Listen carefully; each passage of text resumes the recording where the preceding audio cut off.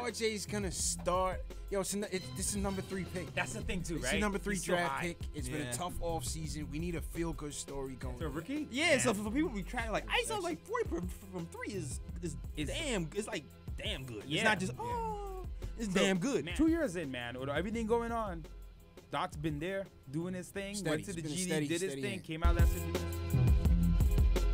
right, let's get into the 2-guard rotation. One of the most important camp battles. Man. This is an underrated one, I think. Yeah. I feel like you got people are RJ coming in. rookie. Right? Yeah. You got Wayne Ellington, who was acquired. Yeah. Reggie Bullock. What do you think he's gonna play? More 2, more 3? Well, If he he be healthy plays, first. you got to see Yeah, when he yeah, plays. he's But healthy. you know, He's I mean, healthy. he's knocked down too, so you can see him Right. at the 2, you can see him at the Right. 3, but he's taking some minutes. Right. Yeah. And then you got our guys. Yeah. Whole team Dot. Whole team. ISO zone. ISO zone.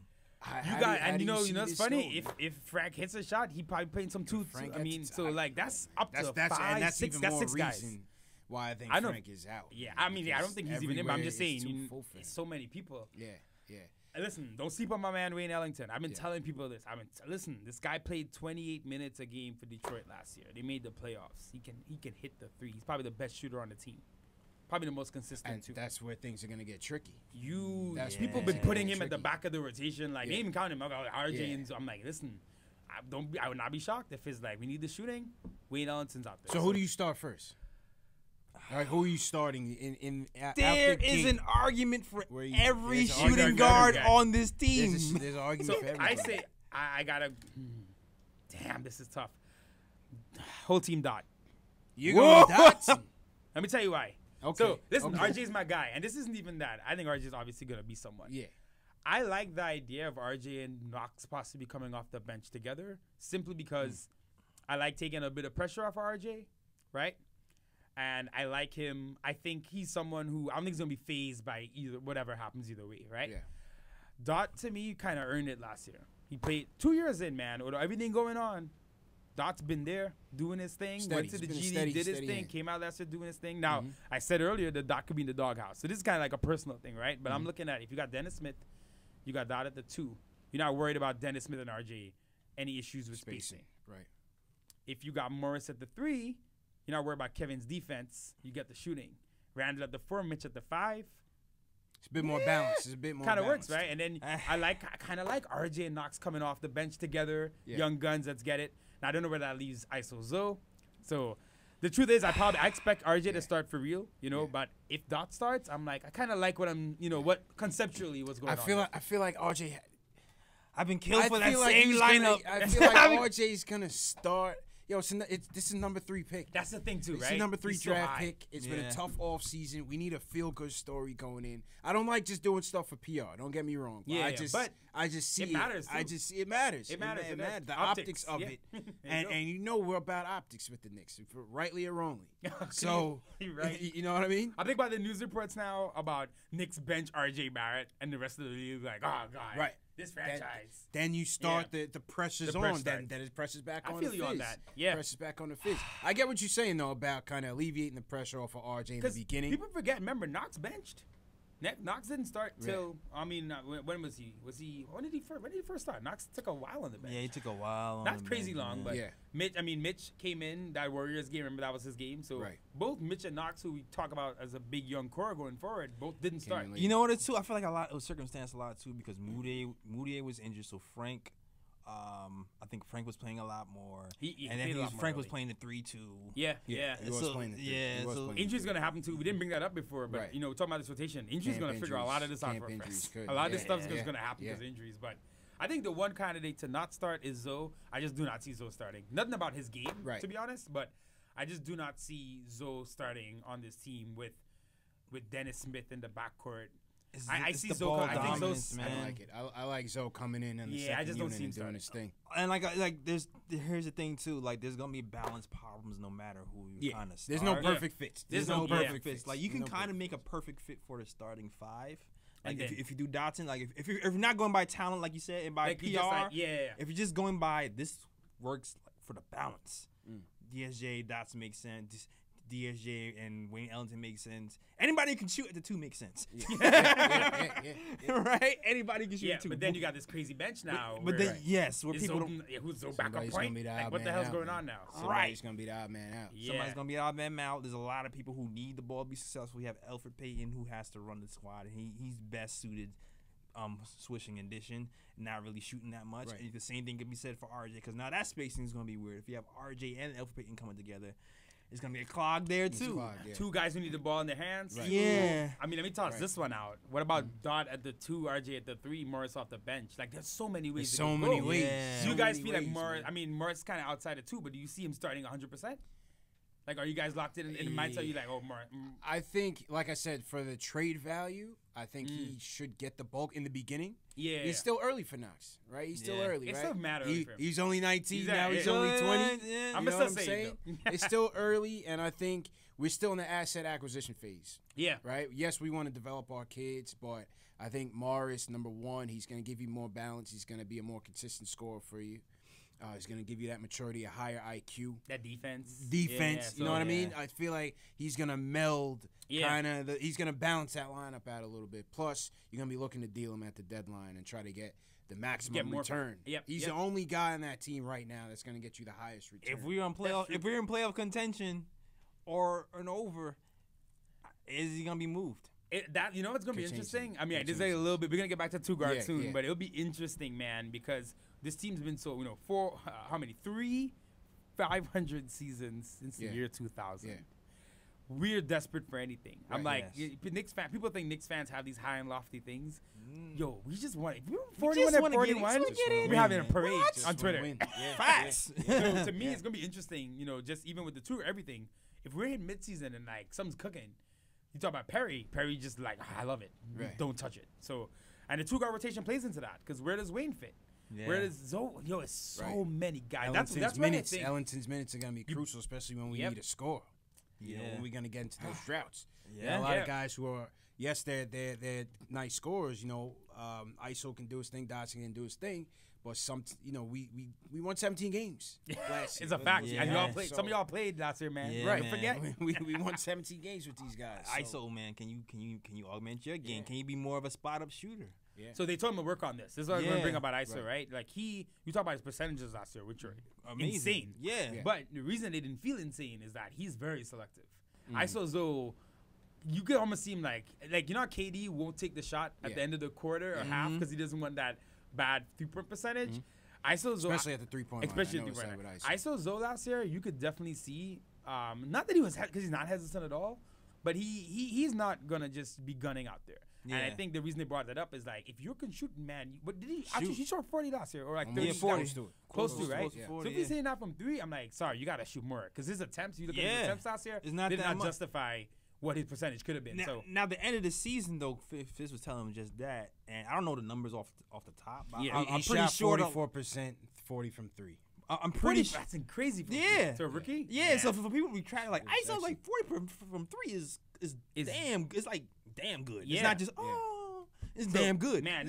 Let's ISO more spot up, and he's you know what it is with him that takes him from being locked in as a 6-man to I can do stuff with this guy. Yeah. You know what I mean? So Have that flexibility. Yeah. Yeah, and he's been. I feel like he's been shooting more towards the end of the season too. Fizz, I definitely got in his ear. 'Cause I definitely saw him dribble less towards the season. Right. And just spot up from that elbow 3, like And a just lot. bang, Wham. bang, bang. and it was still going in. That's the other thing too, because you worry about when people shoot more, the numbers start to go down. No, he was still hitting them. Yeah. So hey, you know what? That's all I want to see. If that's happening, if that was what was really going on, and like I said, they told him to work on it, so they know they're seeing it. Because I could change ISO Zoe. I brought it before. I don't see him starting, but if my guys out here knocking down threes at that rate, and really giving Ellington a run for the best shooter Right. on the team.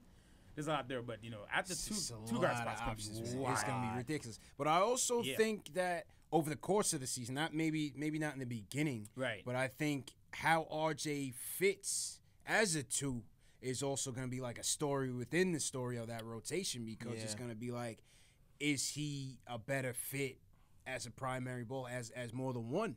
Right. You know what I mean? I wouldn't be Yeah. shocked. RJ, look, we were there in Vegas, man. RJ started handling the ball more, being calm. He looked a different player. Yeah. When he was kind of, trying to figure out where he fits in. You saw him struggling, pressing, getting the ball, taking bad shots. When he was able to come up the court, gain his game. Yeah. He had some of his passes to Mitch were on point. Yeah. Like veteran level, like, touch on that post pass and everything, or the lob. So he, RJ's really the big thing. We're talking about DSJ, and this is RJ's rookie year. I don't want to put everything on him, but RJ's the one we really need to hit. Yeah, he like, needs. We need him. We kind of got Mitch already in that half hit zone. Yeah. I mean, I also think we're probably going a little crazy with the how much we expect of Mitch. I've been seeing that. Like, I think in stores now. Shout out to Mitch. That's our guy. But That's because one we guy. haven't had that, I got the RJ too. so we got Mitch. Listen, that's the two. To be honest, you look at the team, right? Not everyone's gonna hit, man. I'm telling you, people have been talking about this young core. I'm like, most of these dudes getting traded at some point. Yeah, but that's a part of the asset acquisition. That's the part. part. Of the whole thing. You know what I mean? Is some of these guys are going to help take you to the next level, and some of these guys are going to help take you to the next level, and that they're going to bring in that guy that can take you another step higher. Yeah, So- I got to ask you guys this because we're talking about the two-guard spot. You got Dot. I brought this up earlier, right? So with drafting RJ, that crazy logjam now. Dot and Trier, both free agents. I can't see the Knicks paying both. No, they're not going to pay both. Even though Dot can play the three. It's not really what you want. It's more of an emergency thing. Yeah. Even though Zoe could kind of play the one. Dot can't play the thing. He can't play. And he can't really. Last year he played a lot. I think even rookie year he played it. But I feel like and Zoe, I don't like Zoe at the one at all. No. So especially now that you really got like No, Dennis Smith, and I don't not. like it. So I'm like, I feel like I don't see Perry because there's that point where guys go from a $2 million guy to like an $8 million guy, and like, do I want to pay him $8? Yeah. Or do I want to just get another second round pick? You know what I mean? So. Who stays? Who do you see? Who do you see between those two? Between Dot and Zoe? Dot is 25 too, which is. I feel like they're gonna go. Like, I love Dot, but I feel like they're gonna go Zoe. I think they go Only Zoe. because they it's a thing when you draft a player versus this player was here. He's kind of like a holdover from another regime. Our old hangover, right? Yeah, they drafted ISO Zoe. They picked. They But saw they signed him. Huh? Remember, it was after. Yeah, they signed. I mean, I'm sorry. Yeah, not drafted. They signed him. Undrafted. But that makes it even more so why I feel like they're gonna go with him because they signed him out of anyone, out of everyone. Yeah, and they got everybody else the hell out of here because they signed this guy who didn't expect to even do that. I'm going Zoe because I feel like you kind of already know what Dotson's gonna give you. I don't think he's gonna get any better than he already is. I think he's nearing his ceiling. I think Zoe probably is capable of taking it, like you said, another notch, especially if he becomes more of a spot-up shooter, like you said. Change his game. But with Zoe, my thing is, too, Zoe strikes me as someone who wants I don't think just the money, but, like, the role. So I see if another team's like, yo, Zoe, you could start. I think he'd be like, I bet. Yeah, that's a fact. Well, he should. Yeah, and he should, and that's his take mentality. that. He even said in that athletic piece last year, he could throw, not like shade, but he threw a little bit of, like, they were supposed, they told me I may be getting drafted where Mitch was. Yeah. I'm like, so he's like, y'all passed on me too? He had that chip on his shoulder. He had that chip on his shoulder from the snow. You know what I mean? He's going to keep that in mind, but that two-guard rotation, man, it's the craziest one because it's the one where literally you could say everyone should play. Yeah. You get to the point guard stuff, you could make the very good argument that like Frank, right? But you get to two and you're looking at RJ, that's a top 3 pick. Yeah. Zoe showed himself last year. Yeah. Dot showed himself for 2 years now, and especially last year, being consistent starting. And Wayne Ellington knockdown. Right. And Reggie Bullock knockdown. So I'm like, you can say, plays decent defense. Right. Yeah, like anybody who doesn't play from two-guard position is kind of getting dogged if you think about it. Like, unless they just suck. You have to expect the trade at the somebody got to get traded. It has to be. You have to be a 2, right? Yeah. Like, it has to be a 2 and power forward. But see, but then it goes back to you got to play to get traded, right? I mean, that last year was a big thing, right? Remember Courtney Lee? That was a big thing before everything happened. You were like. Everybody was like, we got to get Courtney Lee back. We got to fatten him up. We got to fatten him up. And it didn't happen. It didn't happen. We had to end up, KP ended up going with him. So, yeah, the two-guard rotation, man, that's going to be tough. It's crazy, too, because it's tough on its own, and then you add in RJ as being not just the two-guard, but the franchise savior on his back. Yo, I'm a Knick. Everything that comes with it. Which is, like you said, optics matter. The optics matter. So, it's probably likely RJ starts, but it's going to be interesting because, I know RJ's play. Is he going to end up being more of a 1-2 or more of a 2-3? Right. Man, I didn't want to. Listen, I don't want that job. You got it? Space, man. Yeah, man. They're going to have him bringing up the ball on fast breaks. I know that. Definitely. That's Fizz's Knox MO. as well. Yeah. Well, let's talk about what about the two-guard fit with DSG? I think we all kind of think it's Dotson. I think it's Dotson, like you said. Yeah, it makes sense, right? Yeah. In the beginning, I think it's Dotson, like you said. And RJ and DSJ worry me a little, but it's all about Dennis. It goes back to Dennis. That jumper, man. That jumper opens up. That jumper not only opens up him, it opens up who could play everybody. Exactly. Everything. If DSJ jumper's hitting, everything is 100% starting RJ. I'm not even. Then it's not a big deal. That's not a big deal. Yeah. So he unlocked so much, man. Yeah, he definitely does. It goes back to DSJ, man. If his jumper can fall, then it means they're gonna have to respect him. It opens up the lane.